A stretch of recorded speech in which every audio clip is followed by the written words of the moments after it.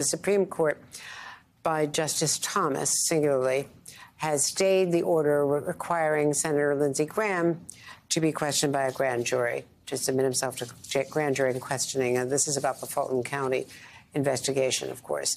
And now Justice Thomas has stayed that until the Supreme Court consider whether to block it for a longer term.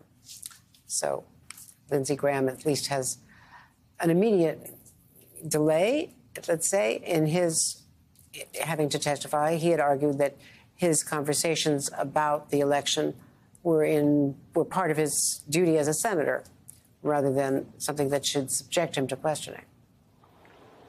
Right. So I think what Senator Graham was referring to was Article 1, Section 6 of the Constitution, which contains the speech or debate clause.